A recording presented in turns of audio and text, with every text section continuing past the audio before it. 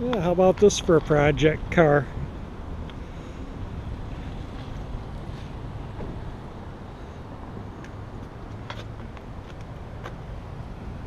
Oh, no, I don't think they're gonna get 40 grand for it. But we're at the Pierce Arrow Museum in Buffalo, New York. So we're gonna go in there and take a look around.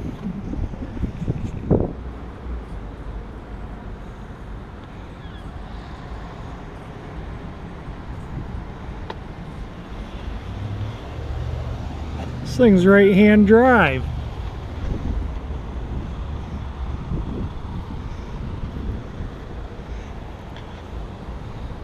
That's not legible, too bad. Air springs, pretty nice.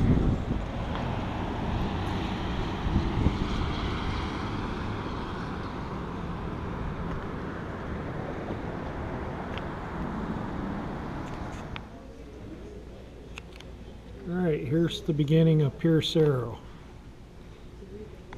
Refrigerators. Bird cages. I had to mute the sound out of a few of the clips on here because of background music that was playing in the museum.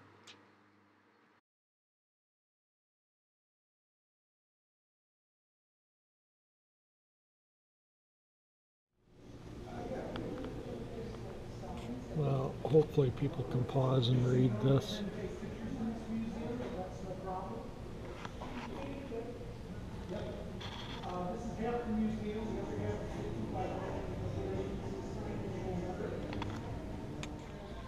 Trying not to get the light reflecting in here is pretty hard.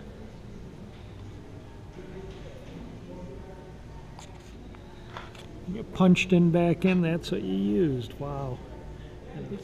Pulled it up to reveal a toilet. That's long drive.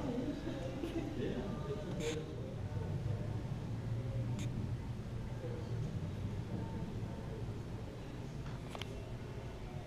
But you can see it on this side. I'll come around there. Oh my lord.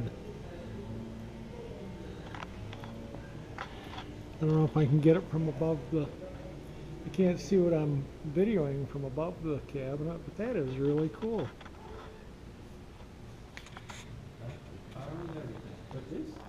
So those are the striping brushes that the guys use to stripe the cars with. Oh, is that what they are? Yeah.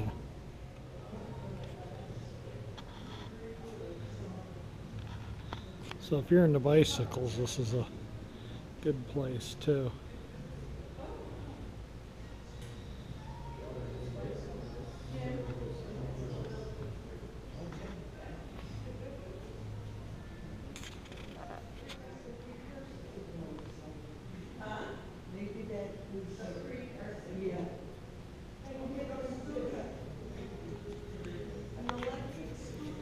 Pierce Arrow Engineering and Experimental Staff, 1929.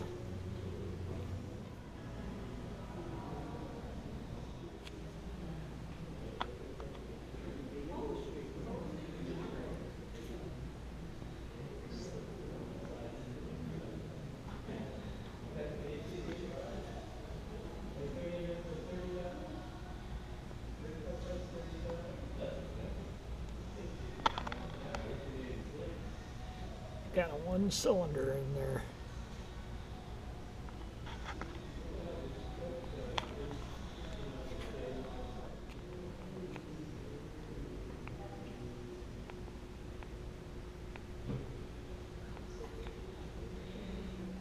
I have old outboard motors, and this is the little thing to float. This would come up as the float bowl fills, and you'd prime them by pushing that down. Looks like you got a throttle here. Or there, maybe this is, I suspect that's a throttle and that might be the choke.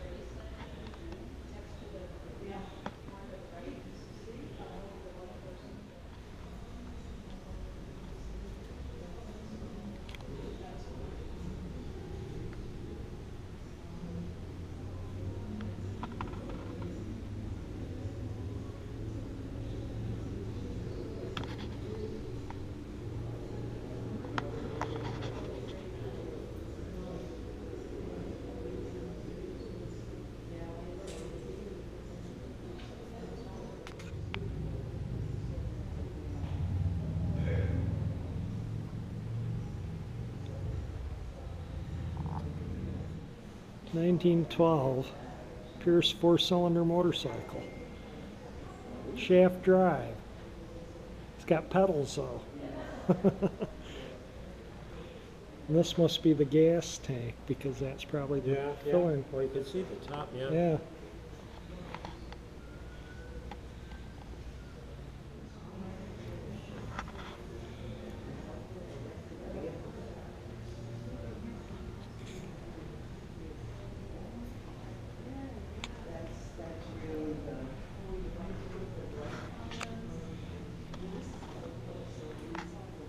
Steering gear.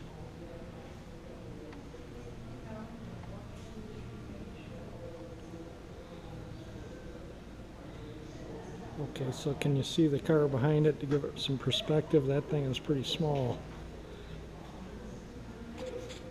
Willard Batteries advertising clock. Yeah. That stuff is so cool. Champion spark plugs.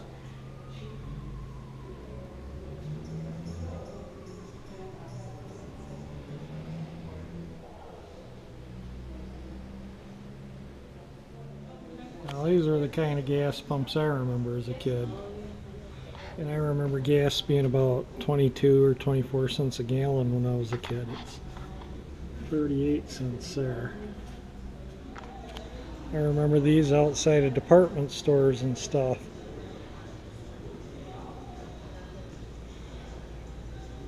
Just don't see this kind of stuff anymore. Oh, it's $1 now. It used to be like a nickel or a dime.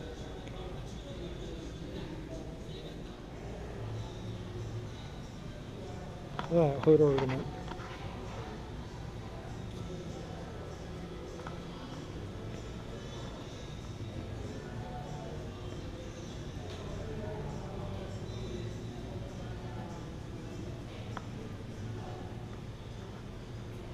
Pull down shades.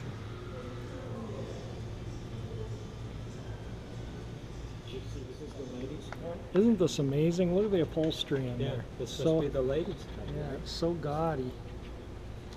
Really beautiful. Yeah, but it's talking about all these. Right. Yep. Yep. 1902 Buffalo Electric. You can see the motor.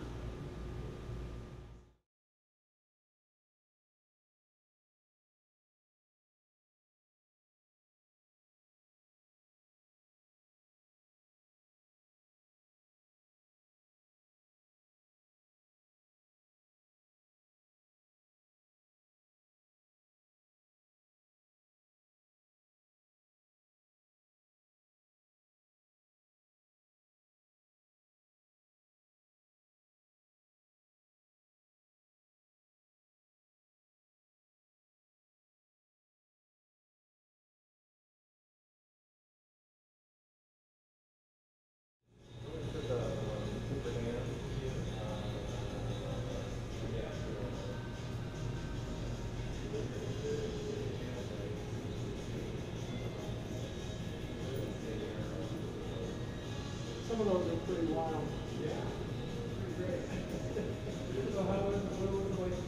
I think these are all Pontiac ones in this shelf. Very down to earth. He literally knows our executive director, and we've known each other for like 40 years.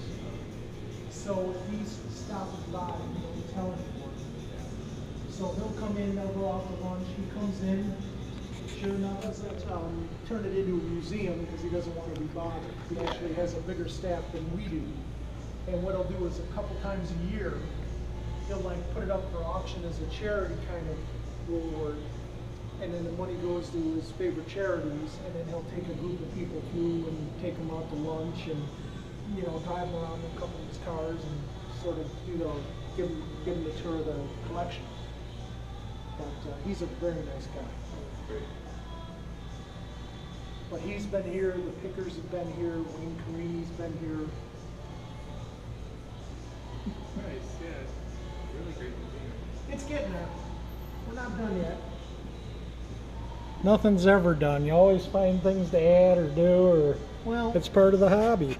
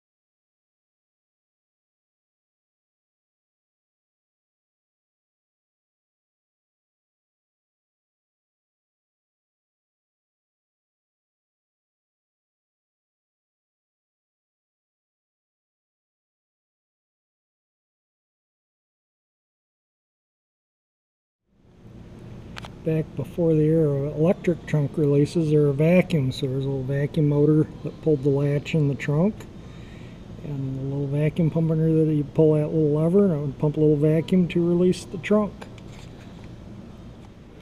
1933 Pierce Arrow.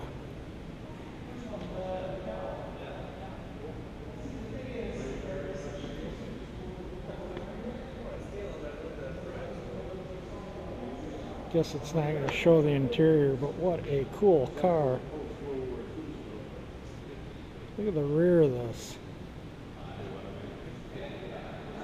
So there was 5 of those cars made. Yep, that's And- car number 1. And that's car 1, and 3 exist still. 3 exist. And what was the top speed of that car? 115 miles per hour. At a price of $10,000. Yes, sir. Wow. It is the first Airstream car. What they meant to say was aerodynamic. Uh-huh. So you see that panel between the front door and the front tire? Right. That's where the spare tire is. Okay. But it's inside so it doesn't create drag. No driver or passenger mirrors to For no drag, yeah, and the door handles are even are- set in. are indented in. It's the first car with the tire skirts on it. Just to make sure everyone knows how fast it can go, on the back of the front seat there's a second speedometer and clock. Oh, wow. If I you couldn't can- get video of the inside of the car. The glass was reflecting Yeah. on it. But simply put, she's very special. And if you look at it, you can see how many other car companies steal design features Yeah, from it. totally. What a stunning car. Yeah, but when she was introduced, there was nothing like her on the road. Yeah, that's my favorite car you got here Yeah. so far. Hands down. Really beautiful. Yeah, she's an awesome car. Unfortunately, she's only with us till October. We've had her for a year and a half, Uh-huh. but the owner's he's got his building almost ready for her. So she and the Duesenberg will leave us in October. Okay, and you said that's a V12 in that? Yes, sir, it is. A Pierce V12. Okay. Thank you. You're welcome. So that would top out at about 185 horsepower. Okay. Thank you for your time.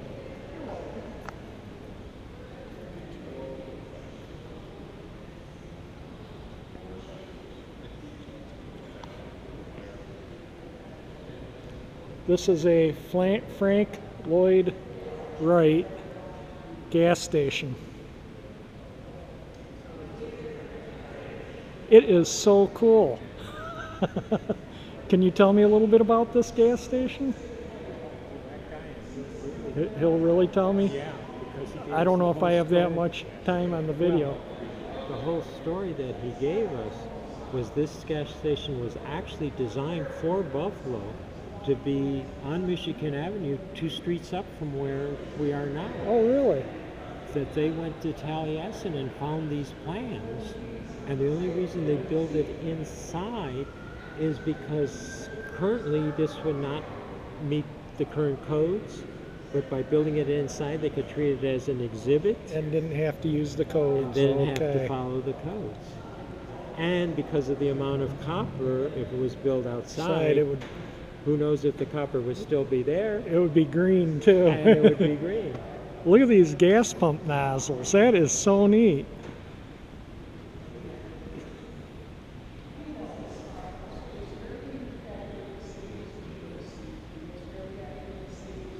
Yeah, these things were gas hungry, the curator here was telling me, so you'd need a gas station. I gotta walk around a little bit more here.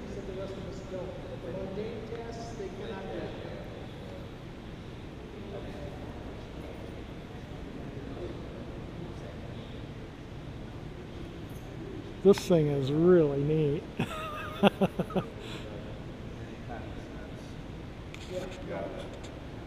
You think, how can you be that stupid not understand? It just, I guess it's what makes them different.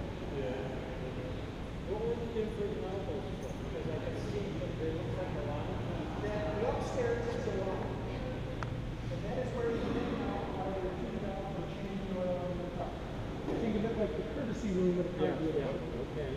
The downstairs is essentially the main room where you've got your phone booth, that kind of thing. You've got a little office off it to the right. Yeah. And there's your ice box and the desk for the boss to do the paperwork. And then over here, that opening you see there, next to the phone, that's into a little sleeping chamber. It's got a built-in bench with just a blanket on it. The bench is made out of wood. It's not that comfortable. And this was going to be a 24-hour-a-day gas station. And that is a new concept in 27. Is this at grade level? Because there's Yeah, it goes right down. There's the stairs. And all there is a little walkway that comes at the angle out, goes back, and over to there. There's no staircase on this side. There's just the one on this. But there was also a stair in the back. Yes, but the one in the back is pretty much for the employees. okay. Because they go in and the boss would give them their marching orders, and then they would go to this building here. The white 8-sided building is what they built instead of this. But this building behind it was already there, and that was where they worked on the cars. Oh. So think of this as a full-service gas station, the kind I remember as a kid, when they actually fixed cars at gas stations. Now they're all convenience stores around here. Right. But back when they did that. So the thing is, if you're coming in to gas up, you pull up by the bells, they come out, they clean your windows, they check the oil, they gas you up, they get your money, you're on your way. Right. If the car needs to be fixed, you pull it around back, they pull it into the building. You can go up and hang out in the lounge and relax while they're fixing your And car. that's the lounge up there, So that's what the lounge is, yes. up in here. And this has no gutters, so all the water would just.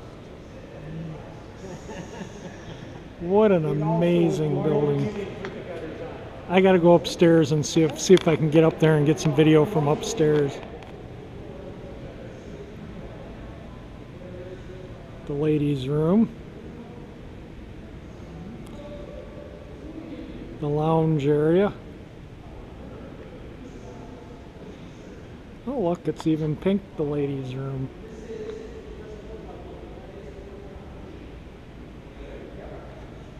The stairs to the lower level, which he said was employees basically.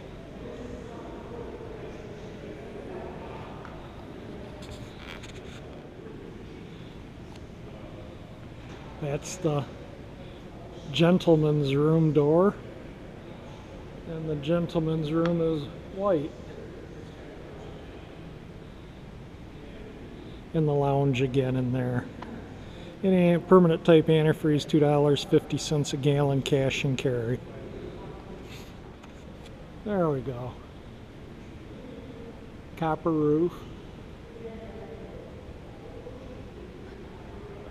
I'm going to kind of do an overview from here.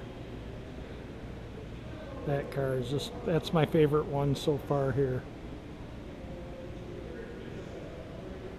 This is a different room from where we were a minute ago. Does people remember these? I remember them. The little Texaco in the town of Romeo where I grew up had one, and you'd turn the crank to the amount of pressure you wanted, and then it would ding when you reached that pressure. A lot of neat stuff here.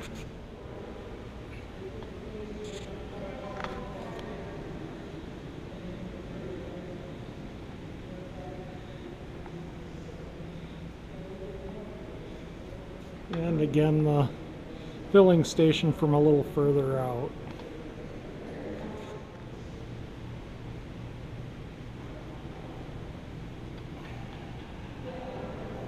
We'll give it some perspective.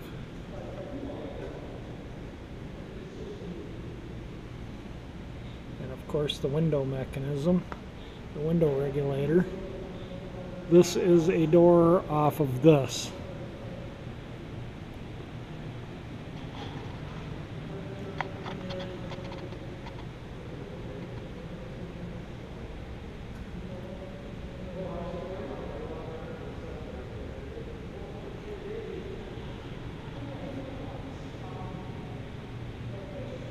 See where they show where they've did shot at it to test it, because that's what they used to do with the armored vehicles back in the day. When they were done with them, they would shoot them up, blow them up. That was the only way they could really test them. Now they, like some of them, the armored cars the presidents used are in museums, but They did test them by destroying them when they were done with them. 1926 wheel car 4-cylinder speedster. What? Looks like a Cushman almost. That's a 1919 Pierce Arrow dual valve engine.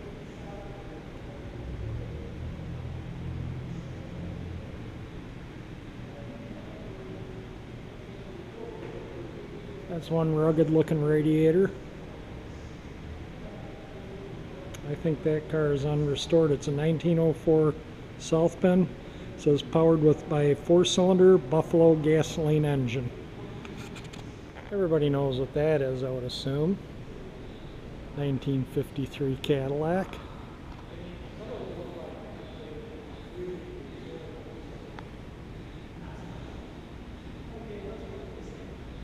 (1940) Lincoln.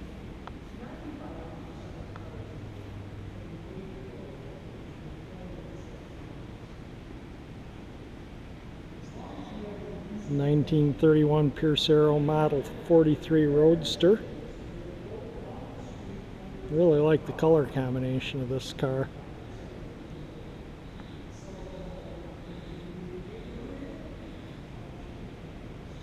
And of course we know 63 Chevy Impala SS. This has the 409 engine in it. Excuse me.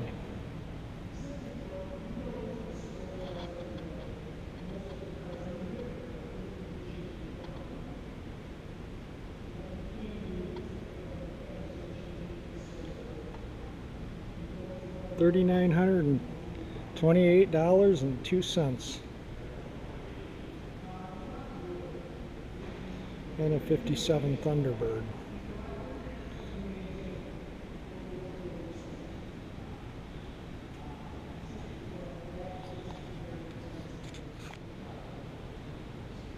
And of course now the whole service station.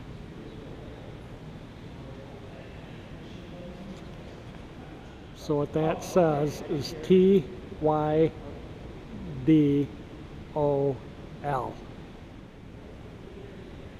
So that's what it says right there. Oh boy, what happened to me? I lost my head. Hit the like button if you enjoyed my video. If you enjoy my channel, please subscribe, and thank you for watching.